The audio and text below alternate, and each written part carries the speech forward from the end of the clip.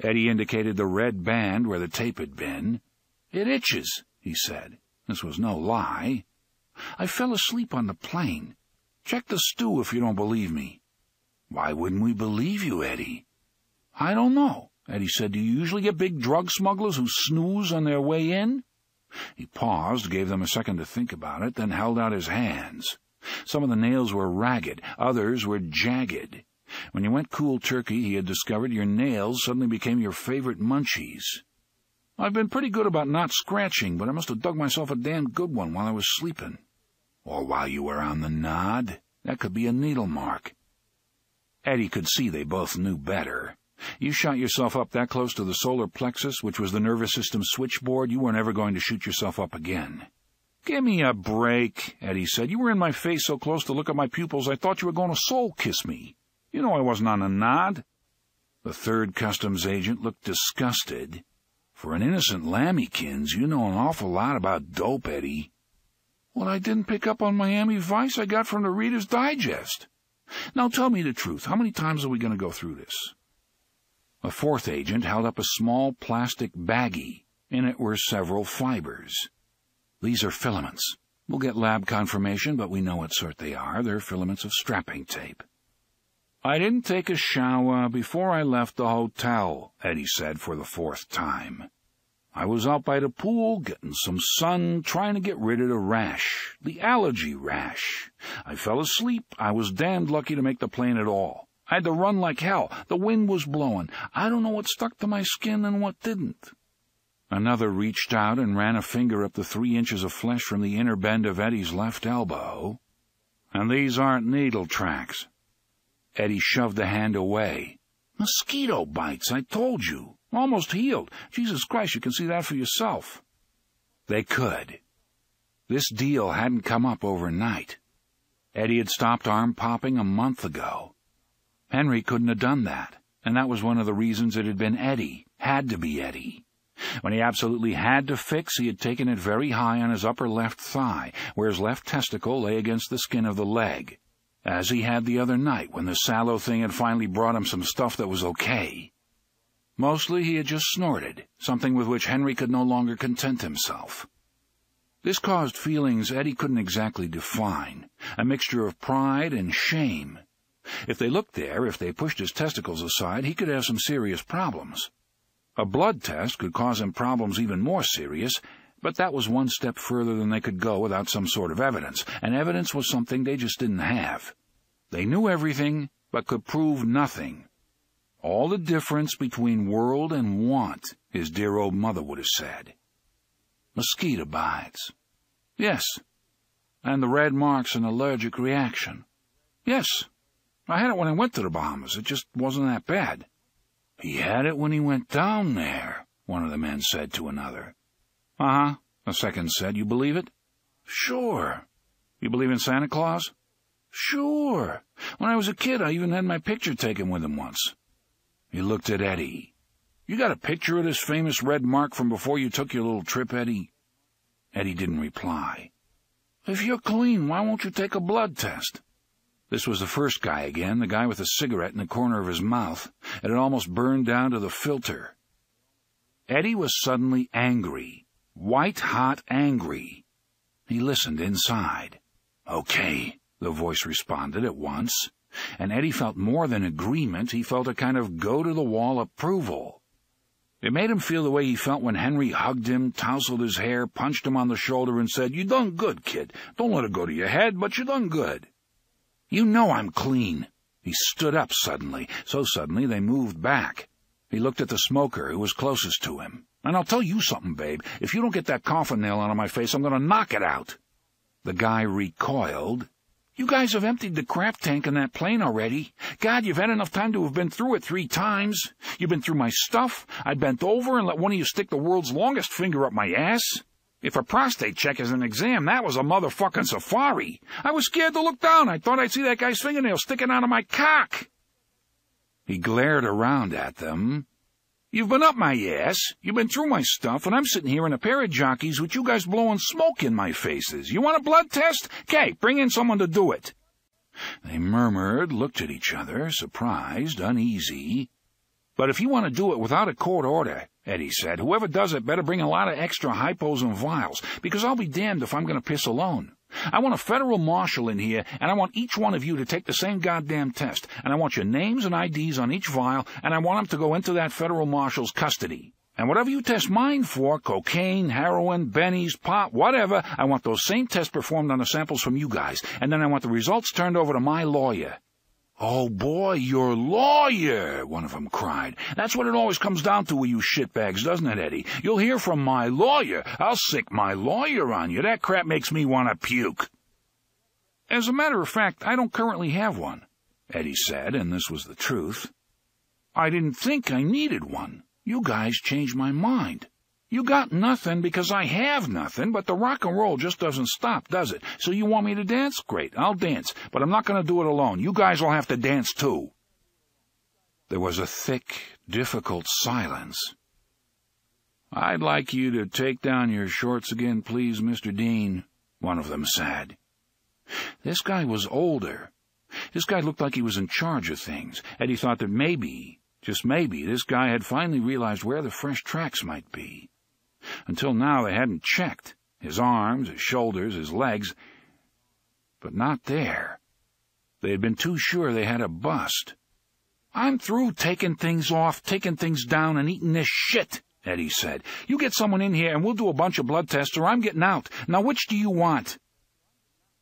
That silence again. And when they started looking at each other, Eddie knew he had won. "We won," he amended. "What's your name, fella?"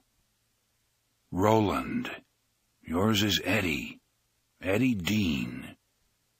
You listen good. Listen and watch." "Give him his clothes," the older man said disgustedly. He looked at Eddie. "I don't know what you had or how you got rid of it, but I want you to know that we're going to find out." The old dude surveyed him. "So there you sit. There you sit almost grinning. What you say doesn't make me want to puke. What you are does." "I make you want to puke." "That's affirmative." "Oh, boy," Eddie said, "I love it. I'm sitting here in a little room and I've got nothing on but my underwear, and there's 7 guys around me with guns on their hips, and I make you want to puke? Man, have you got a problem?" Eddie took a step toward him. The customs guy held his ground for a moment, and then something in Eddie's eyes, a crazy color that seemed half hazel, half blue, made him step back against his will. "I'm not carrying!" Eddie roared. "Quit now! Just quit! Let me alone!" The silence again. Then the older man turned around and yelled at someone, "Didn't you hear me? Get his clothes!" And that was that. 2. "You think we're being tailed?" the cabbie asked. He sounded amused. Eddie turned forward. "Why do you say that?" "You keep looking out the back window." "I never thought about being tailed," Eddie said. This was the absolute truth. He had seen the tails the first time he looked around. Tails, not tail. He didn't have to keep looking around to confirm their presence. Outpatients from a sanitarium for the mentally retarded would have trouble losing Eddie's cab on this late May afternoon. Traffic on the LIE was sparse. "I'm a student of traffic patterns, that's all." "Oh," the cabbie said. In some circles, such an odd statement would have prompted questions, but New York cab drivers rarely question. Instead, they assert, usually in a grand manner. Most of these assertions begin with the phrase, "this city," as if the words were a religious invocation preceding a sermon, which they usually were. Instead, this one said, "Because if you did think we were being tailed, we're not. I'd know. This city, Jesus, I've tailed plenty of people in my time. You'd be surprised how many people jump into my cab and say, 'Follow that car.' I know, sounds like something you only hear in the movies, right? Right. But like they say, art imitates life and life imitates art. It really happens. And as for shaking a tail, it's easy if you know how to set the guy up." Eddie tuned the cabbie down to a background drone, listening just enough so he could nod in the right places. When you thought about it, the cabbie's rap was actually quite amusing. One of the tails was a dark blue sedan. Eddie guessed that one belonged to Customs. The other was a panel truck with Ginelli's Pizza written on the sides. There was also a picture of a pizza, only the pizza was a smiling boy's face, and the smiling boy was smacking his lips, and written under the picture was a slogan, it's a good pizza. Only some young urban artist with a spray can and a rudimentary sense of humor had drawn a line through pizza and had printed pussy above it. Ginelli. There was only one Ginelli Eddie knew. He ran a restaurant called Four Fathers. The pizza business was a sideline, a guaranteed stiff, an accountant's angel. Ginelli and Balazar. They went together like hot dogs and mustard. According to the original plan, there was to have been a limo waiting outside the terminal with a driver ready to whisk him away to Balazar's place of business, which was a midtown saloon. But of course the original plan hadn't included 2 hours in a little white room, 2 hours of steady questioning from one bunch of customs agents while another bunch first drained and then raked the contents of Flight 901's waste tanks, looking for the big carry they also suspected, the big carry that would be unflushable, undissolvable. When he came out, there was no limo, of course. The driver would have had his instructions. If the mule isn't out of the terminal 15 minutes or so after the rest of the passengers have come out, drive away fast. The limo driver would know better than to use the car's telephone, which was actually a radio that could easily be monitored. Balazar would call people, find out Eddie had struck trouble, and get ready for trouble of his own. Balazar might have recognized Eddie's steel, but that didn't change the fact that Eddie was a junkie. A junkie could not be relied upon to be a stand-up guy.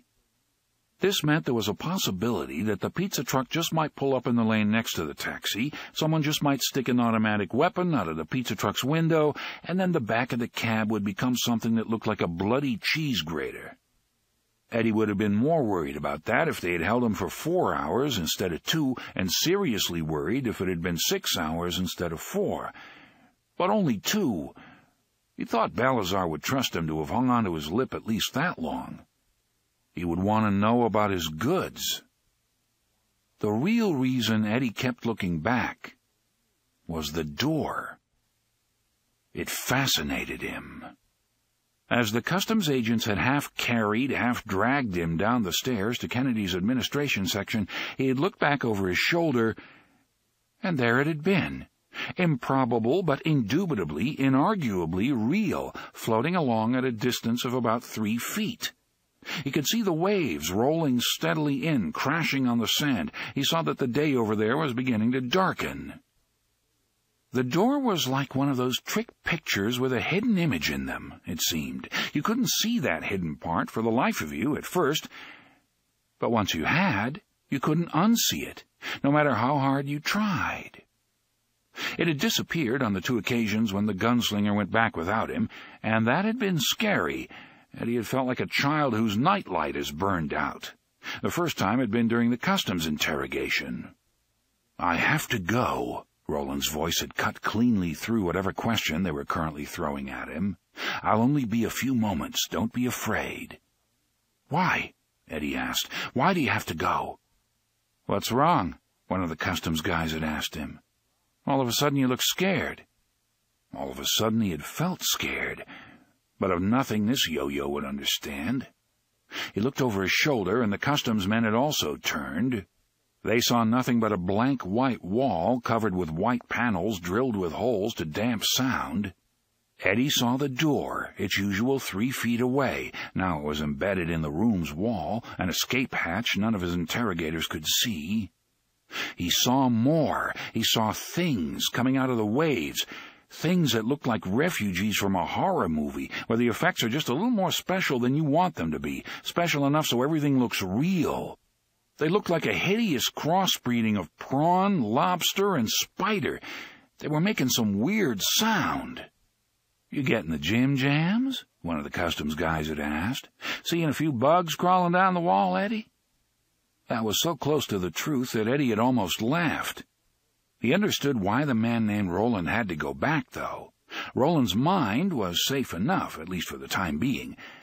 But the creatures were moving toward his body. and Eddie had a suspicion that if Roland did not soon vacate it from the area it currently occupied, there might not be any body left to go back to. Suddenly in his head he heard David Lee Roth bawling, "Oh, I ain't got nobody," and this time he did laugh. He couldn't help it. "What's so funny?" the customs agent, who had wanted to know if he was seeing bugs, asked him. "This whole situation," Eddie had responded. "Only in the sense of peculiar, not hilarious. I mean, if it was a movie, it would be more like Fellini than Woody Allen, if you get what I mean." "You'll be all right?" Roland asked. "Yeah, fine. TCB, man." "I don't understand." "Go take care of business." "Oh, all right. I'll not be long." And suddenly that other had been gone, simply gone, like a wisp of smoke so thin that the slightest vagary of wind could blow it away. Eddie looked around again, saw nothing but drilled white panels, no door, no ocean, no weird monstrosities, and he felt his gut begin to tighten. There was no question of believing it had all been a hallucination after all.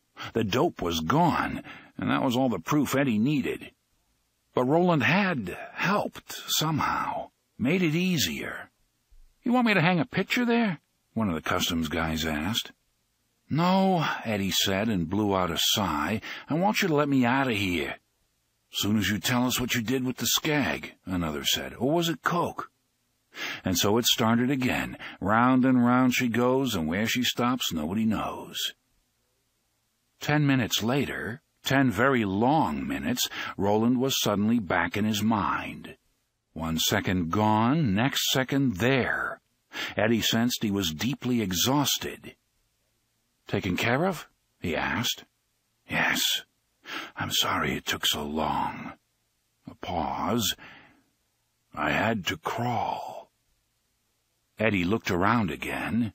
The doorway had returned, but now it offered a slightly different view of that world, and he realized that as it moved with him here, it moved with Roland there. The thought made him shiver a little. It was like being tied to this other by some weird umbilicus. The gunslinger's body lay collapsed in front of it as before, but now he was looking down a long stretch of beach to the braided high tide line where the monsters wandered about, growling and buzzing. Each time a wave broke, all of them raised their claws. They looked like the audiences in those old documentary films where Hitler's speaking and everyone's throwing that old Sieg Heil salute like their lives depended on it. Which they probably did when you thought about it. Eddie could see the tortured markings of the gunslinger's progress in the sand.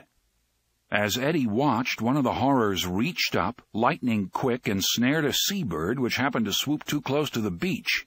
The thing fell to the sand in 2 bloody, spraying chunks. The parts were covered by the shelled horrors even before they had stopped twitching. A single white feather drifted up. A claw snatched it down. "Holy Christ," Eddie thought numbly. "Look at those snappers." "Why do you keep looking back there?" the guy in charge had asked.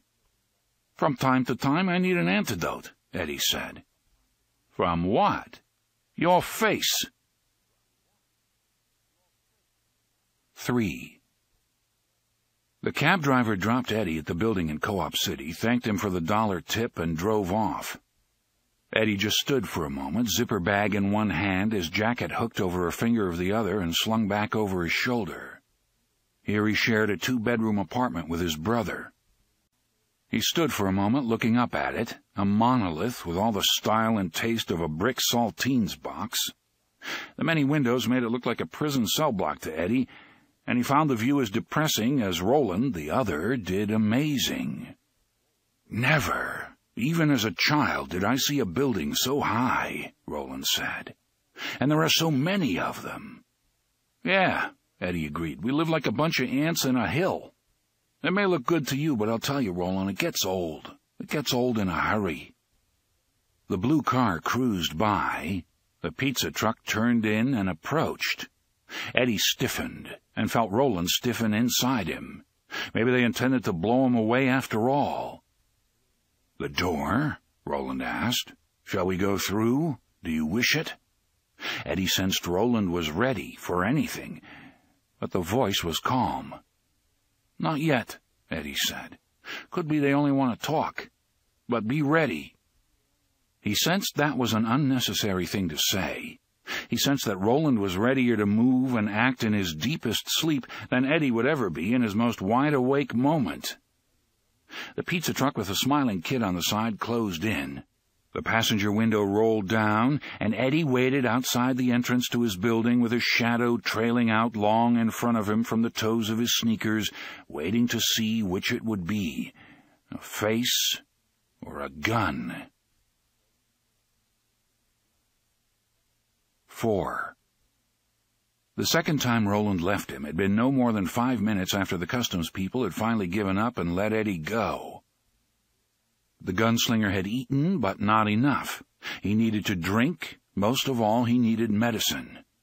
Eddie couldn't yet help him with the medicine Roland really needed, although he suspected the gunslinger was right and Balazar could, if Balazar wanted to.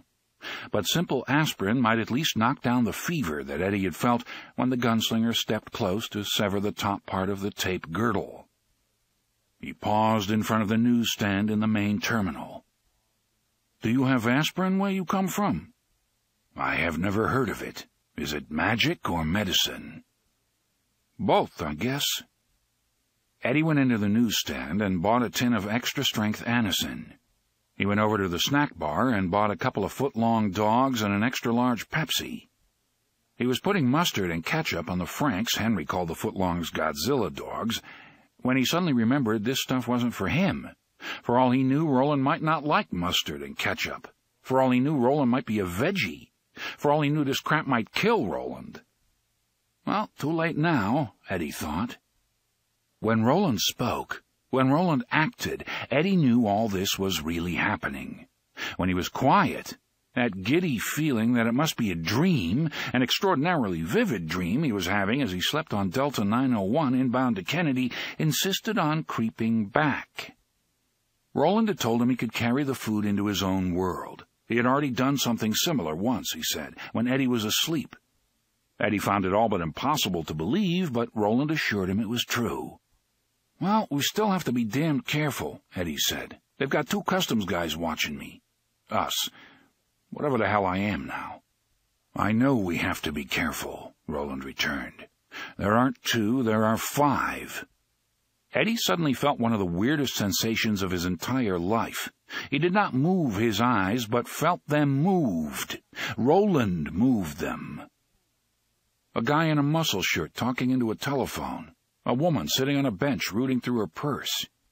A young black guy who would have been spectacularly handsome except for the hair lip which surgery had only partially repaired, looking at the T-shirts in the newsstand Eddie had come from not long since. There was nothing wrong about any of them on top, but Eddie recognized them for what they were nonetheless, and it was like seeing those hidden images in a child's puzzle, which once seen could never be unseen. He felt dull heat in his cheeks because it had taken the other to point out what he should have seen at once. He had spotted only 2. These 3 were a little better, but not that much. The eyes of the phone man weren't blank, imagining the person he was talking to, but aware, actually looking.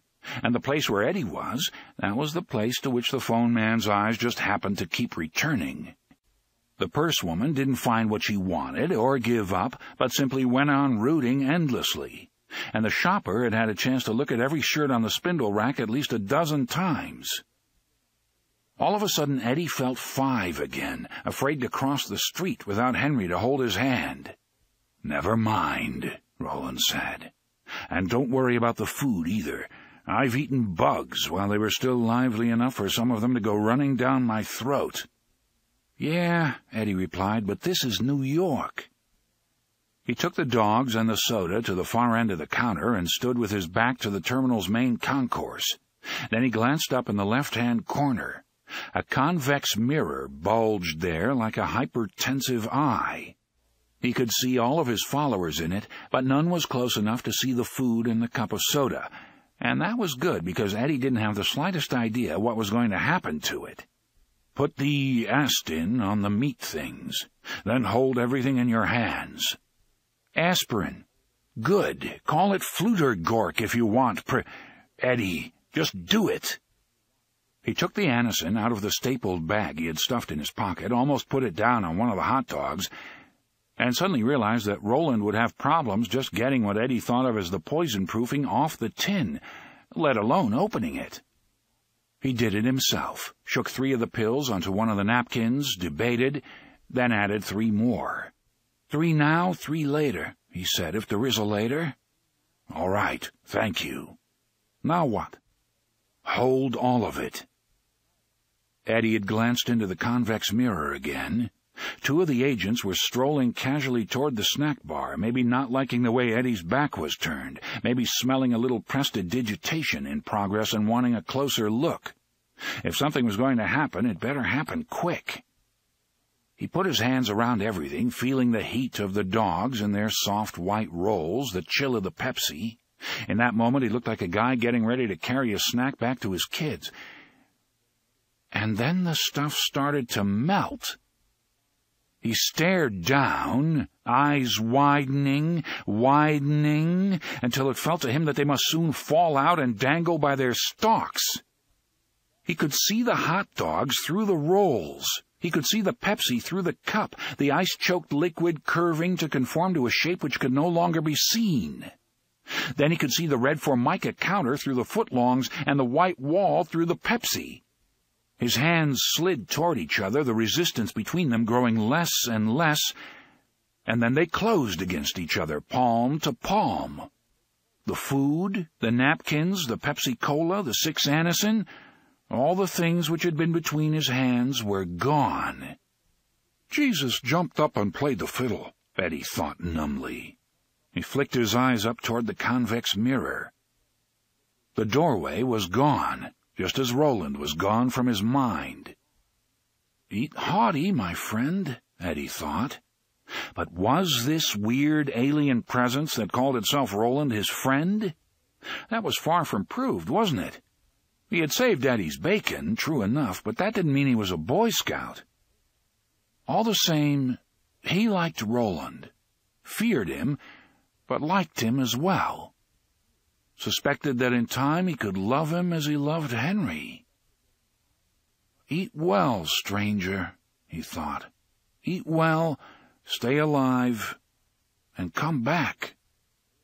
Close by were a few mustard-stained napkins left by a previous customer. Eddie balled them up, tossed them in the trash barrel by the door on his way out, and chewed air as if finishing a last bite of something. He was even able to manufacture a burp as he approached the black guy on his way toward the signs pointing the way to luggage and ground transportation. "Couldn't find a shirt you liked?" Eddie asked. "I beg your pardon?" The black guy turned from the American Airlines departures monitor he was pretending to study. "I thought maybe you were looking for one that said, 'Please feed me, I am a U.S. government employee,'" Eddie said, and walked on. As he headed down the stairs, he saw the purse rooter hurriedly snap her purse shut and get to her feet. Oh boy, this is going to be like the Macy's Thanksgiving Day Parade. It had been one fuck of an interesting day, and Eddie didn't think it was over yet. 5. When Roland saw the lobster things coming out of the waves again, their coming had nothing to do with tide then, it was the dark that brought them, he left Eddie Dean to move himself before the creatures could find and eat him. The pain he had expected and was prepared for. He had lived with pain so long it was almost an old friend. He was appalled, however, by the rapidity with which his fever had increased and his strength decreased. If he had not been dying before, he most assuredly was now. Was there something powerful enough in the prisoner's world to keep that from happening? Perhaps. But if he didn't get some of it within the next 6 or 8 hours, he thought it wouldn't matter. If things went much further, no medicine or magic in that world or any other would make him well again. Walking was impossible. He would have to crawl. He was getting ready to start when his eye fixed upon the twisted band of sticky stuff and the bags of devil powder. If he left the stuff here, the lobstrosities would almost surely tear the bags open. The sea breeze would scatter the powder to the 4 winds. Which is where it belongs, the gunslinger thought grimly. But he couldn't allow it. When the time came, Eddie Dean would be in a long tub of trouble if he couldn't produce that powder. It was rarely possible to bluff men of the sort he guessed this Balazar to be. He would want to see what he had paid for, and until he saw it, Eddie would have enough guns pointed at him to equip a small army. The gunslinger pulled the twisted rope of glue string over to him and slung it over his neck. Then he began to work his way up the beach. He had crawled 20 yards, almost far enough to consider himself safe, he judged, when the horrible, yet cosmically funny realization that he was leaving the doorway behind came to him. What in God's name was he going through this for? He turned his head and saw the doorway not down on the beach but 3 feet behind him. For a moment, Roland could only stare and realize what he would have known already if not for the fever and the sound of the inquisitors drumming their ceaseless questions at Eddie. Where did you? How did you? Why did you? When did you? Questions that seemed to merge eerily with the questions of the scrabbling horrors that came crawling and wriggling out of the waves, dada-chuck, dada-chum, did-a-chick, as mere delirium. Not so. Now I take it with me everywhere I go, he thought, just as he does. It comes with us everywhere now, following like a curse you can never get rid of. All of this felt so true as to be unquestionable, and so did one other thing. If the door between them should close, it would be closed forever. When that happens, Roland thought grimly, he must be on this side, with me. "What a paragon of virtue you are, gunslinger," the man in black laughed. He seemed to have taken up permanent residence inside Roland's head. "You have killed the boy, that was the sacrifice that enabled you to catch me, and I suppose to create the door between worlds. Now you intend to draw your 3, one by one, and condemn all of them to something you would not have for yourself, a lifetime in an alien world where they may die as easily as animals in a zoo set free in a wild place." "The tower," Roland thought wildly. "Once I've gotten to the tower and done whatever it is I'm supposed to do there, accomplished whatever fundamental act of restoration or redemption for which I was meant, then perhaps but the shrieking laughter of the man in black, the man who was dead but lived on as the gunslinger's stained conscience, would not let him go on with the thought." Neither, however, could the thought of the treachery he contemplated turn him aside from his course.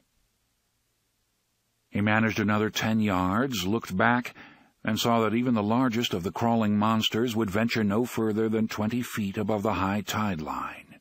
He had already managed 3 times that distance. "It's well, then."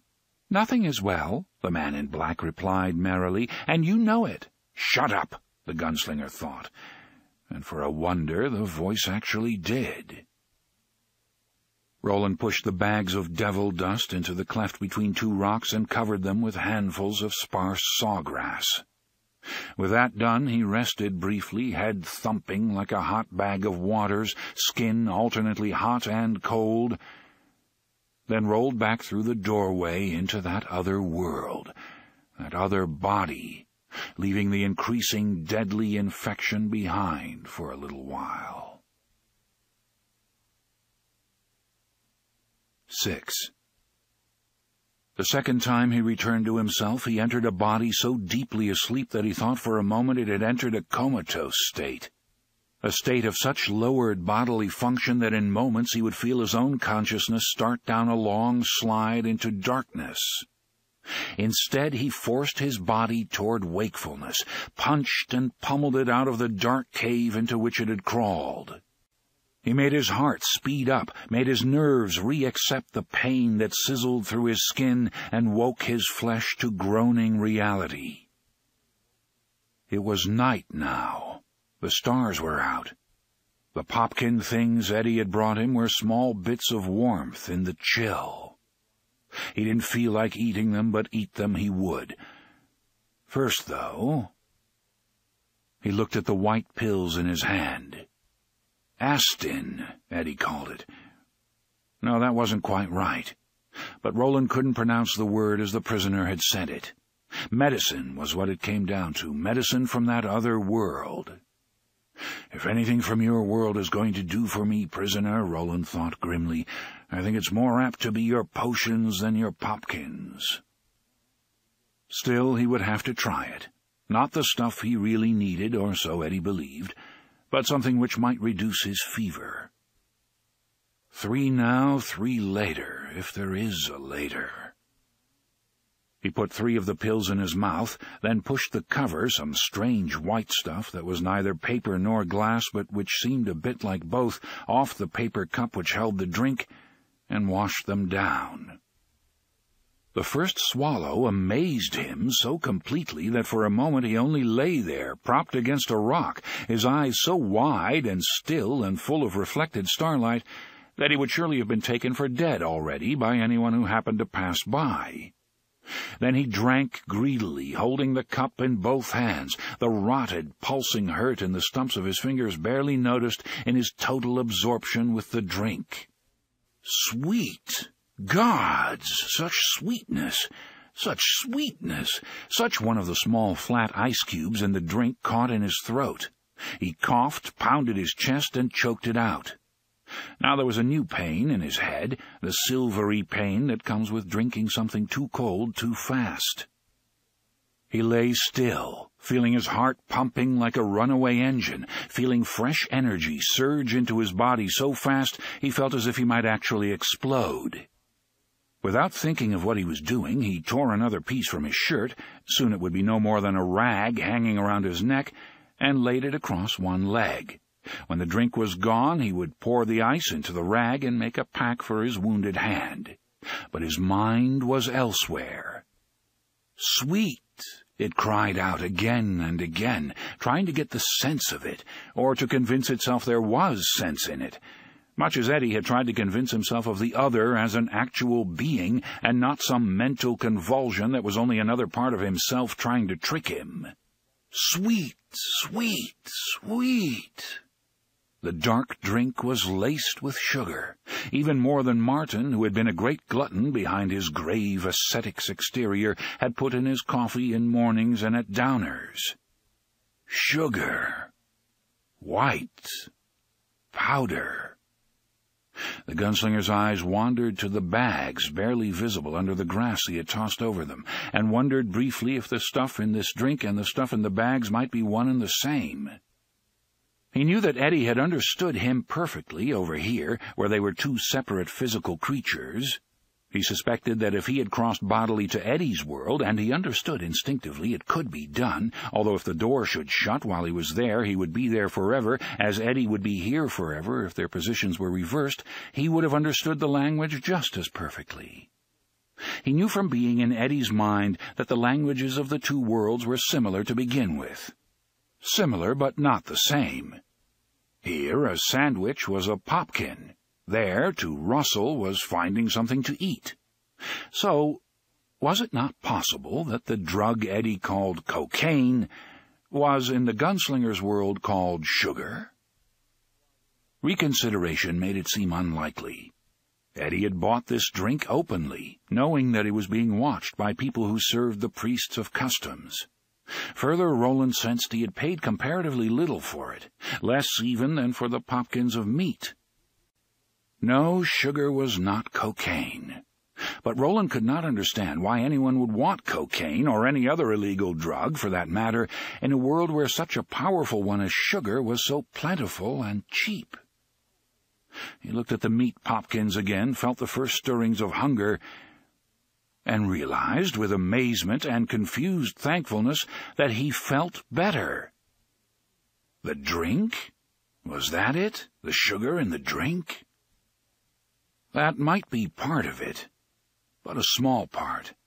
Sugar could revive one's strength for a while when it was flagging. This was something he had known since he was a child. But sugar could not dull pain or damp the fever fire in your body when some infection had turned it into a furnace. All the same, that was exactly what had happened to him, was still happening. The convulsive shuddering had stopped. The sweat was drying on his brow. The fishhooks which had lined his throat seemed to be disappearing. Incredible as it was also an inarguable fact. not just imagination or wishful thinking. In point of fact, the gunslinger had not been capable of such frivolity as the latter in unknown and unknowable decades. His missing fingers and toes still throbbed and roared, but he believed even these pains to be muted. Roland put his head back, closed his eyes, and thanked God. God and Eddie Dean. "Don't make the mistake of putting your heart near his hand, Roland," a voice from the deeper ranges of his mind spoke. This was not the nervous, tittery, bitchy voice of the man in black or the rough one of Court. To the gunslinger it sounded like his father. "You know that what he's done for you he has done out of his own personal need, just as you know that those men, inquisitors though they may be, are partly or completely right about him.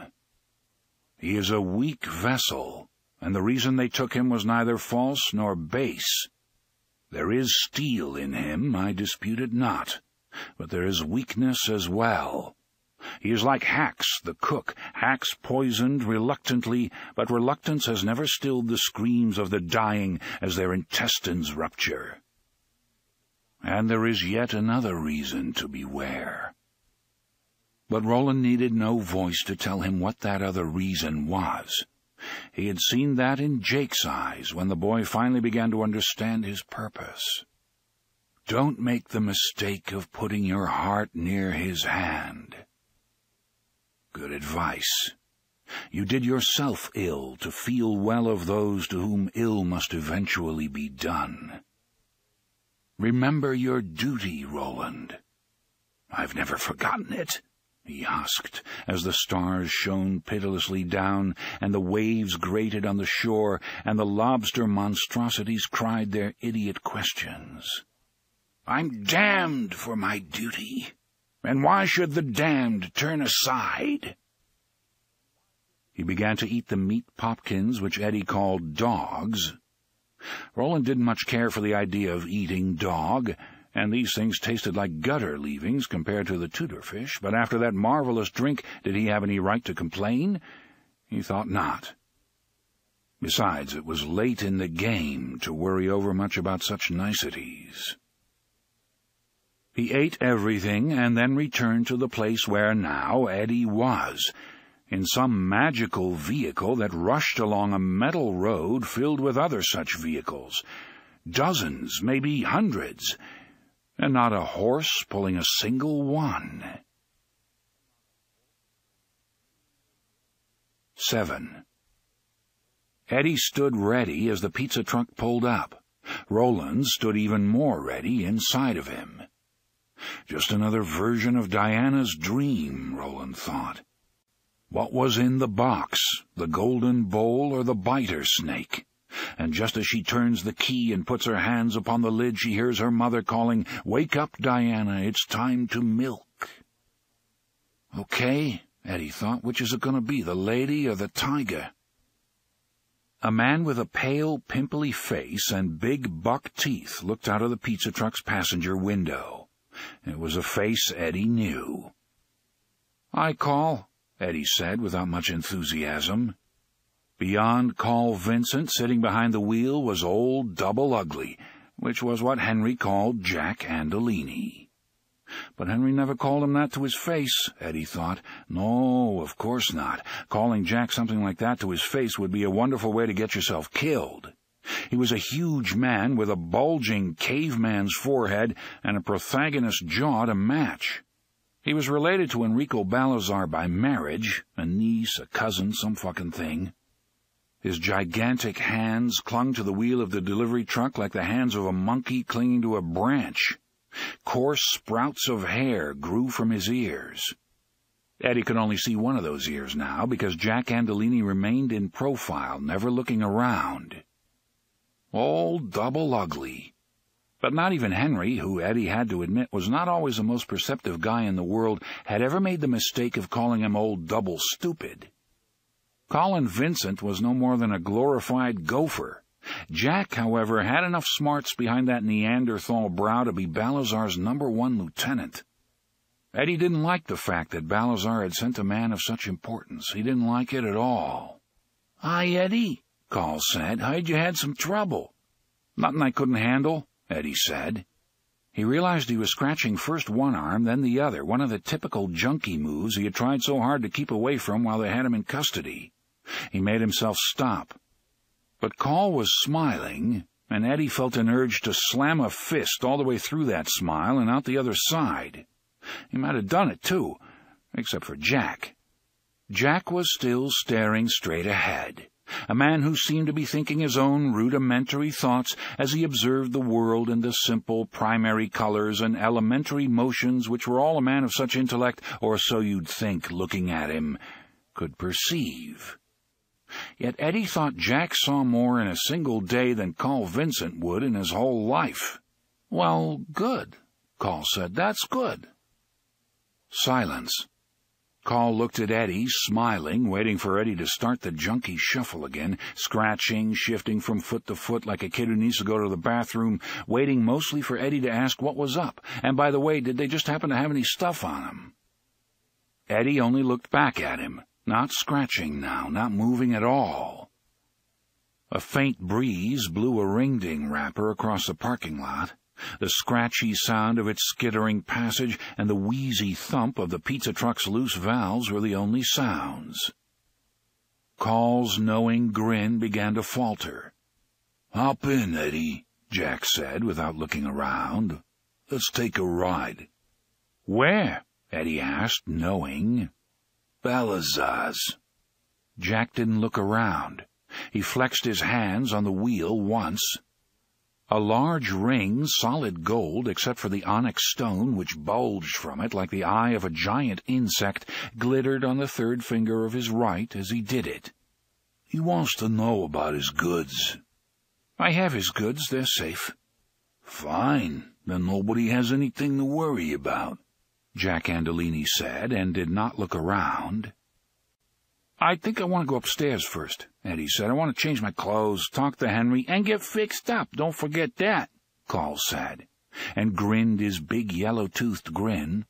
"Except you got nothing to fix with, little chum." Data chum, the gunslinger thought in Eddie's mind, and both of them shuddered a little. Call observed the shudder, and his smile widened. "Oh, here it is, after all," that smile said. "That good old junkie shuffle. Had me worried there for a minute, Eddie." The teeth revealed by the smile's expansion were not an improvement on those previously seen. "Why's that?" "Mr. Balazar thought it would be better to make sure you guys had a clean place," Jack said without looking around. He went on, observing the world an observer would have believed it impossible for such a man to observe. "In case anyone showed up." "People with a federal search warrant, for instance," Call said. His face hung and leered. Now Eddie could feel Roland also wanting to drive a fist through the rotted teeth that made that grin so reprehensible, so somehow irredeemable. The unanimity of feeling cheered him up a little. "He sent in a cleaning service to wash the walls and vacuum the carpets, and he ain't going to charge you a red cent for it, Eddie." "Now you'll ask what I've got," Call's grin said. "Oh, yeah, now you'll ask, Eddie, my boy, because you may not love the candy man, but you do love the candy, don't you? And now that you know Balazar's made sure your own private stash is gone," a sudden thought, both ugly and frightening, flashed through his mind. If the stash was gone... "Where's Henry?" he said suddenly, so harshly that Call drew back, surprised. Jack Andolini finally turned his head. He did so slowly, as if it was an act he performed only rarely and at great personal cost. You almost expected to hear old, oilless hinges creaking inside the thickness of his neck. "Safe," he said, and then turned his head back to its original position again, just as slowly. Eddie stood beside the pizza truck, fighting the panic, trying to rise in his mind and drown coherent thought.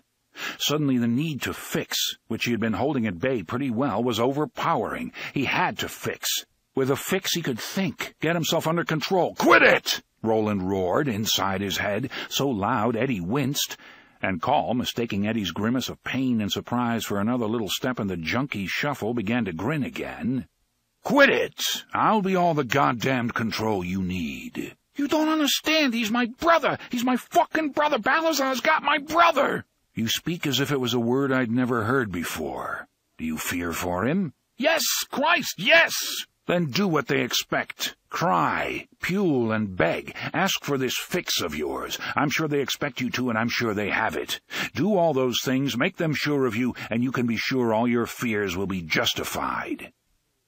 I don't understand what you mean. I mean, if you show a yellow gut, you will go far toward getting your precious brother killed. Is that what you want? All right. I'll be cool. It may not sound that way, but I'll be cool. Is that what you call it? All right, then, yes, be cool. This isn't the way the deal was supposed to go down, Eddie said, speaking past call and directly at Jack Andolini's tufted ear. This isn't why I took care of Balazar's goods and hung on to my lip while some other guy would have been puking out 5 names for every year off on the plea bargain. Balazar thought your brother would be safer with him, Jack said, not looking around. We took him into protective custody. Well, good, Eddie said. You thank him for me, and you tell him that I'm back, his goods are safe, and I can take care of Henry just like Henry always took care of me. You tell him I'll have a 6-pack on ice, and when Henry walks in the place, we're going to split it, and then we'll get in our car and come on into town and do the deal like it was supposed to be done, like we talked about it. Balazar wants to see you, Eddie, Jack said. His voice was implacable, immovable. His head did not turn. Get in the truck. Stick it where the sun doesn't shine, motherfucker, Eddie said, and started for the doors to his building. 8. It was a short distance, but he had gotten barely halfway when Andolini's hand clamped on his upper arm with the paralyzing force of a vice grip, his breath as hot as a bull's on the back of Eddie's neck. He did all this in the time you would have thought looking at him it would have taken his brain to convince his hand to pull the door handle up. Eddie turned around. Be cool, Eddie, Roland whispered. Cool, Eddie responded. I could kill you for that, Andolini said. No one tells me stick it up my ass, especially no shit-ass little junkie like you. Kill shit! Eddie screamed at him, but it was a calculated scream, a cool scream, if you could dig that. They stood there, dark figures in the golden horizontal light of late spring sundown in the wasteland of housing developments that is the Bronx's co-op city, and people heard the scream, and people heard the word kill, and if their radios were on, they turned them up, and if their radios were off, they turned them on and then turned them up, because it was better that way, safer. Rico Balazar broke his word. I stood up for him, and he didn't stand up for me. So I tell you to stick it up your fucking ass. I tell him to stick it up his fucking ass. I tell anybody I want to stick it up his fucking ass. Andolini looked at him. His eyes were so brown the color seemed to have leaked into his corneas, turning them the yellow of old parchment. I tell President Reagan to stick it up his ass if he breaks his word to me, and fuck his fucking rectal palp or whatever it is. The words died away in echoes on brick and concrete. A single child, his skin very black against his white basketball shorts and high-top sneakers, stood in the playground across the street watching them, a basketball held loosely against his side in the crook of his elbow. You done? Andolini asked when the last of the echoes were gone. Yes, Eddie said in a completely normal tone of voice. Okay, Andolini said. He spread his anthropoid fingers and smiled. And when he smiled, 2 things happened simultaneously. The first was that you saw a charm that was so surprising it had a way of leaving people defenseless. The second was that you saw how bright he really was. How dangerously bright. Now, can we start over? Eddie brushed his hands through his hair, crossed his arms briefly so he could scratch both arms at the same time, and said, I think we better, because this is going nowhere. Okay, Andolini said. No one has said nothing, and no one has ranked out nobody. And without turning his head or breaking the rhythm of his speech, he added, Get back in the truck, dumbwit. Call Vincent, who had climbed cautiously out of the delivery truck through the door Andolini had left open, retreated so fast he thumped his head. He slid across the seat and slouched in his former place, rubbing it and sulking. "You gotta understand, the deal changed when the customs people put the arm on you," Andolini said reasonably. "Balazar's a big man. He has interests to protect, people to protect. One of those people, it just so happens, is your brother Henry. You think that's bullshit? If you do, you better think about the way Henry is now." "Henry's fine," Eddie said, but he knew better, and he couldn't keep the knowing out of his voice. He heard it, and he knew Jack Andolini heard it too. These days Henry was always on the nod, it seemed like. There were holes in his shirts from cigarette burns. He had cut the shit out of his hand using the electric can opener on a can of Kalo for Potsy, their cat. Eddie didn't know how you cut yourself with an electric can opener, but Henry had managed it. Sometimes the kitchen table would be powdery with Henry's leavings, or Eddie would find blackened curls of char in the bathroom sink. "Henry," he would say, "Henry, you gotta take care of this. This is getting out of hand. You're a bust walking around and waiting to happen." "Yeah, okay, little brother," Henry would respond. "Zero perspiration. I got it all under control." But sometimes, looking at Henry's ashy face and burned-out eyes, Eddie knew Henry was never going to have anything under control again. What he wanted to say to Henry and couldn't had nothing to do with Henry getting busted or getting them both busted. What he wanted to say was, "Henry, it's like you're looking for a room to die in. That's how it looks to me, and I want you to fucking quit it, because if you die, what did I live for?" "Henry isn't fine," Jack Andolini said. "He needs someone to watch out for him. He needs, what's that song say? A bridge over troubled waters. That's what Henry needs, a bridge over troubled waters. Il Rocca is being that bridge." Il Rocca is a bridge to hell, Eddie thought. Out loud he said, "That's what Henry is, at Balazar's place?" "Yes." "I give him his goods, he gives me Henry." "And your goods," Andolini said. "Don't forget that. The deal goes back to normal, in other words." "Right. Now tell me you think that's really going to happen. Come on, Jack, tell me. I want to see if you can do it with a straight face. And if you can't do it with a straight face, I want to see how much your nose grows." "I don't understand you, Eddie." "Sure you do. Balazar thinks I've got his goods. If he thinks that, he must be stupid, and I know he's not stupid." "I don't know what he thinks," Andolini said serenely. "It's not my job to know what he thinks. He knows you had his goods when you left the islands. He knows customs grabbed you and then let you go. He knows you're here and not on your way to Rikers. He knows his goods have to be somewhere. And he knows customs is still all over me like a wetsuit on a skin diver, because you know it and you sent him some kind of coded message on the truck's radio. Something like double cheese holding anchovies, right, Jack?" Jack Andolini said nothing and looked serene. "Only you were just telling him something he already knew, like connecting the dots in a picture you can already see what it is." Andolini stood in the golden sunset light that was slowly turning furnace orange and continued to look serene and continued to say nothing at all. "He thinks they turned me. He thinks they're running me. He thinks I might be stupid enough to run. I don't exactly blame him. I mean, why not? A smackhead'll do anything. You want to check, see if I'm wearing a wire?" "I know you're not," Andolini said. "I got something in the van. It's like a fuzzbuster, only it picks up short-range radio transmissions. And for what it's worth, I don't think you're running for the feds." "Yeah?" "Yeah. So do we get in the van and go into the city, or what?" "Do I have a choice?" "No," Roland said inside his head. "No," Andolini said. Eddie went back to the van. The kid with the basketball was still standing across the street, his shadow now so long it was a gantry.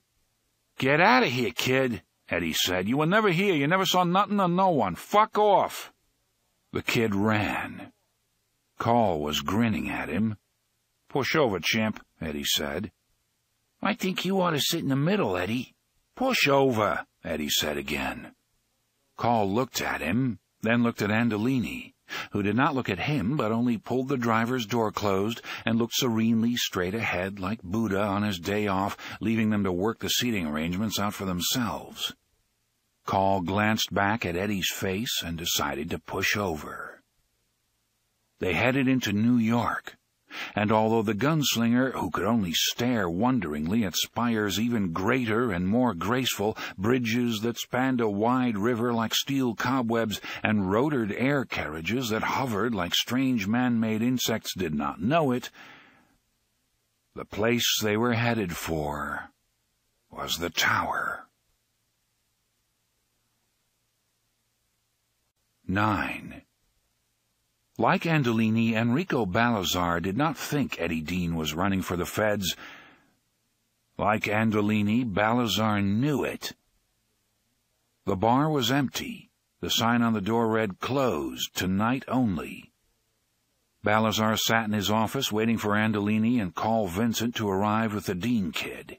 His 2 personal bodyguards, Claudio Andolini, Jack's brother, and Chimi Dreddo, were with him. They sat on the sofa to the left of Balazar's large desk, watching, fascinated, as the edifice Balazar was building grew. The door was open. Beyond the door was a short hallway. To the right it led to the back of the bar and the little kitchen beyond, where a few simple pasta dishes were prepared. To the left was the accountant's office and the storage room. In the accountant's office, 3 more of Balazar's gentlemen, this was how they were known, were playing Trivial Pursuit with Henry Dean. "Okay," George Biondi was saying. "Here's an easy one, Henry." "Henry? You there, Henry? Earth to Henry. Earth people need you. Come in, Henry. I say again, come in, Henry." I'm here," Henry said. His voice was the slurry, muddy voice of a man who is still asleep, telling his wife he's awake so she'll leave him alone for another 5 minutes. "Okay, the category is arts and entertainment. The question is, Henry, don't you fucking nod off on me, asshole." "I'm not," Henry cried back querulously. "Okay. The question is, what enormously popular novel by William Peter Blatty set in the posh Washington, D.C. suburb of Georgetown concerned the demonic possession of a young girl?" "Johnny Cash," Henry replied. "Jesus Christ," Trix Postino yelled. "That's what you say to everything. Johnny Cash, that's what you say to fucking everything." "Johnny Cash is everything," Henry replied gravely, and there was a moment of silence, palpable in its considering surprise, then a gravelly burst of laughter, not just from the men in the room with Henry, but the 2 other gentlemen sitting in the storage room. "You want me to shut the door, Mr. Balazar?" Chimi asked quietly. "No, that's fine," Balazar said. He was second-generation Sicilian, but there was no trace of accent in his speech, nor was it the speech of a man whose only education had been in the streets. Unlike many of his contemporaries in the business, he had finished high school, had in fact done more. For 2 years he had gone to business school, NYU.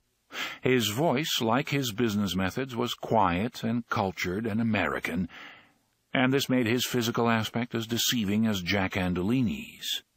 People hearing his clear, unaccented American voice for the first time almost always looked dazed, as if hearing a particularly good piece of ventriloquism. He looked like a farmer, or innkeeper, or small-time mafioso who had been successful more by virtue of being at the right place at the right time than because of any brains. He looked like what the wise guys of a previous generation had called a mustache Pete. He was a fat man who dressed like a peasant. This evening he wore a plain white cotton shirt open at the throat, there were spreading sweat stains beneath the arms, and plain gray twill pants. On his fat, sockless feet were brown loafers, so old they were more like slippers than shoes. Blue and purple varicose veins squirmed on his ankles. Chimi and Claudio watched him, fascinated. In the old days they had called him Il Rocca, the Rock. Some of the old-timers still did. Always in the right-hand top drawer of his desk, where other businessmen might keep pads, pens, paper clips, things of that sort, Enrico Balazar kept 3 decks of cards. He did not play games with them, however. He built with them. He would take 2 cards and lean them against each other, making an A without the horizontal stroke. Next to it he would make another A shape. Over the top of the 2 he would lay a single card, making a roof. He would make A after A, overlaying each, until his desk supported a house of cards. You bent over and looked in, you saw something that looked like a hive of triangles.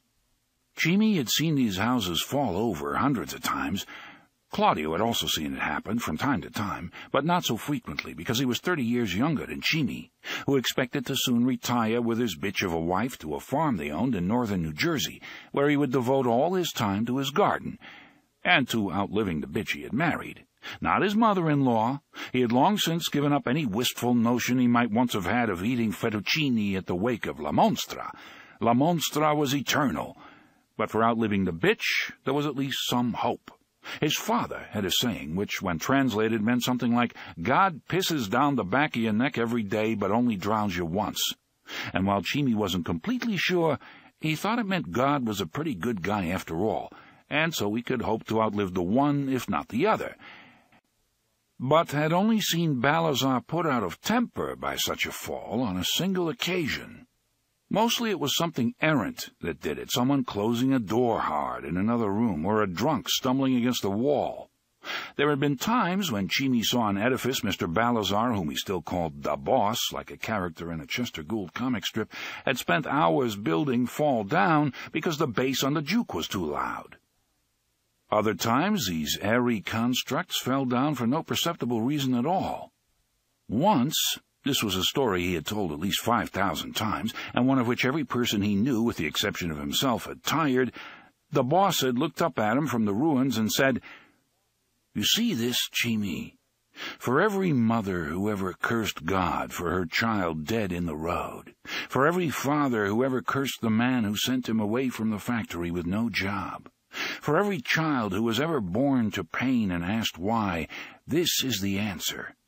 Our lives are like these things I build. Sometimes they fall down for a reason, sometimes they fall down for no reason at all. Carlo Chimi Dretto thought this the most profound statement of the human condition he had ever heard. That one time Balazar had been put out of temper by the collapse of one of his structures had been 12, maybe 14 years ago.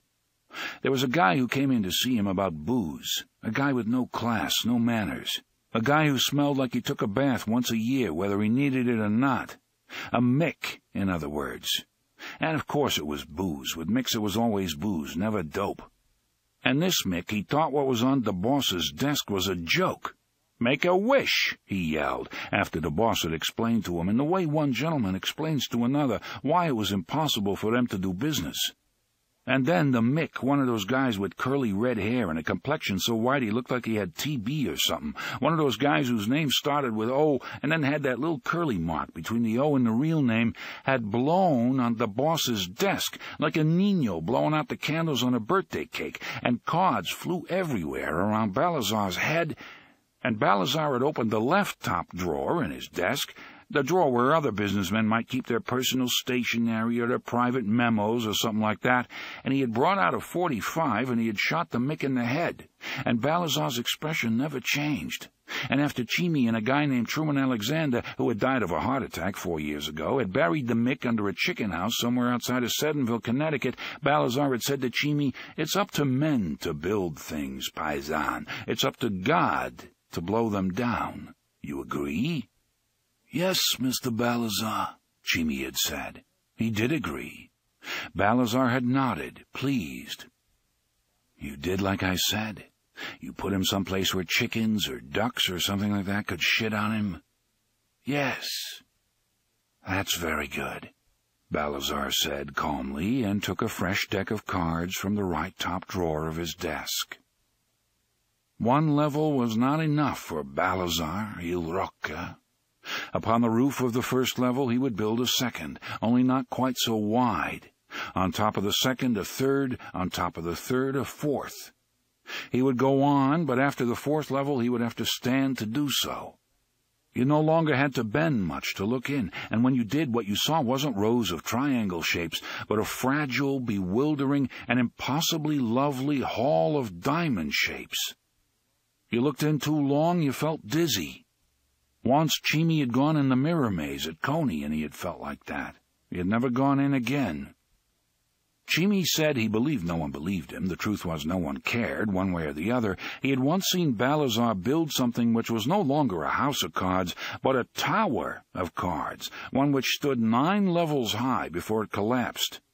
That no one gave a shit about this was something Chimmy didn't know, because everyone he told affected amazement because he was close to the boss. But they would have been amazed if he had had the words to describe it. How delicate it had been, how it reached almost 3/4 of the way from the top of the desk to the ceiling, a lacy construct of jacks and deuces and kings and tens and big acres, a red and black configuration of paper diamonds standing in defiance of a world spinning through a universe of incoherent motions and forces, a tower that seemed to Chimmy's amazed eyes to be a ringing denial of all the unfair paradoxes of life. If he had known how, he would have said, "I looked at what he built, and to me it explained the stars."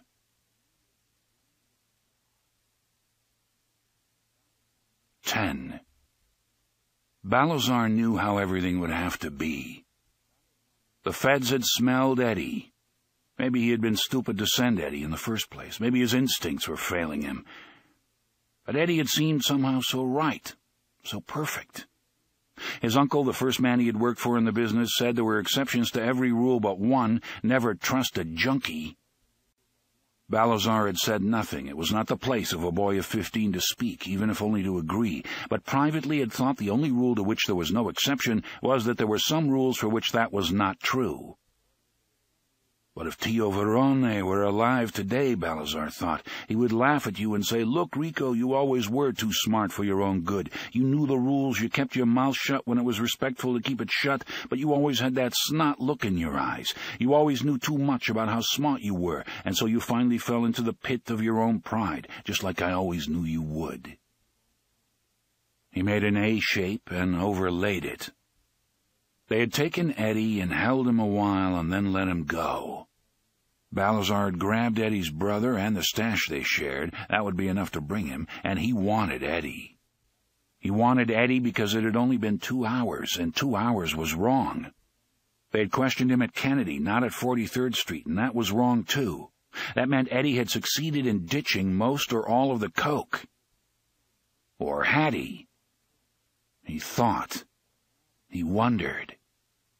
Eddie had walked out of Kennedy 2 hours after they took him off the plane. That was too short a time for them to have sweated it out of him, and too long for them to have decided he was clean, that some stew had made a rash mistake. He thought. He wondered. Eddie's brother was a zombie, but Eddie was still smart. Eddie was still tough. He wouldn't have turned in just 2 hours.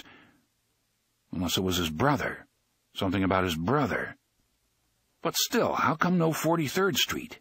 How come no customs van, the ones that looked like post office trucks except for the wire grills on the back windows? Because Eddie really had done something with the goods? Ditched them? Hidden them? Impossible to hide goods on an airplane. Impossible to ditch them. Of course, it was also impossible to escape from certain prisons, rob certain banks, beat certain raps, but people did. Harry Houdini had escaped from straitjackets, locked trunks, fucking bank vaults. But Eddie Dean was no Houdini. Was he? He could have had Henry killed in the apartment, could have had Eddie cut down on the LIE, or better yet, also in the apartment, where it would look to the cops like a couple of junkies who got desperate enough to forget they were brothers and killed each other, but it would leave too many questions unanswered. He would get the answers here, prepare for the future, or merely satisfy his curiosity, depending on what the answers were, and then kill both of them. A few more answers, 2 less junkies, some gain and no great loss. In the other room, the game had gotten around to Henry again. "Okay, Henry," George Biondi said, "be careful because this one is tricky. The category is geography. The question is, what is the only continent where kangaroos are a native form of life?" A hushed pause. "Johnny Cash," Henry said, and this was followed by a bull-throated roar of laughter. The walls shook. Chimmy tensed, waiting for Balazar's house of cards, which would become a tower only if God or the blind forces that ran the universe in his name willed it to fall down. The cards trembled a bit, If one fell, all would fall. None did. Balazar looked up and smiled at Chimi. "Paisan," he said, "el dio est bono, el dio est malo. Temps est poco poco, tu est un grande piperollo." Chimi smiled. "Si, signor," he said. "Io grande piperollo, io vaffanculo per tu." "Non ne vaffanculo, cazzaro," Balazar said. "Eddie Dean vaffanculo." He smiled gently and began on the second level of his tower of cards. 11. When the van pulled to the curb near Balazar's place, Carl Vincent happened to be looking at Eddie. He saw something impossible. He tried to speak and found himself unable. His tongue was stuck to the roof of his mouth, and all he could get out was a muffled grunt. He saw Eddie's eyes change from brown to blue. 12. This time Roland made no conscious decision to come forward. He simply leaped without thinking, a movement as involuntary as rolling out of a chair and going for his guns when someone burst into a room. "The tower!" he thought fiercely. "It's the tower! My God, the tower is in the sky! The tower! I see the tower in the sky, drawn in lines of red fire! Cuthbert, Alain, Desmond, the tower, But this time he felt Eddie struggling, not against him, but trying to talk to him, trying desperately to explain something to him. The gunslinger retreated, listening desperately, as above a beach some unknown distance away in space and time his mindless body twitched and trembled like the body of a man experiencing a dream of highest ecstasy or deepest horror.